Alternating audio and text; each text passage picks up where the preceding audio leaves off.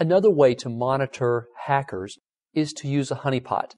Now, the use of a honeypot is very controversial because what it does, it segments an area or perhaps an entire machine onto a portion of your network and opens up certain services and ports and makes it enticing for a potential hacker to find the honeypot and attack the machine. What you can do is you can keep very explicit logs of all activity and all accesses in your honeypot.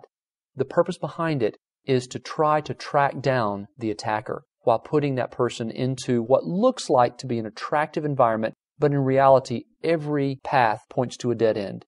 Again, you want to be careful not to be too overt in attracting attackers to your honeypot, because what you're doing is you're actually pointing out that there's something important on this system, and the fact that I'm using a honeypot tells me that I'm trying to divert your attention away from something else, because eventually that attacker is going to realize that he or she's stuck in a honeypot and has been diverted away from something else. Then retaliation starts to take place. It's not uncommon for very good hackers, once they've been tricked into a honeypot, to either themselves or with some friends take revenge on the system and really try to figure out what you're trying to hide from them.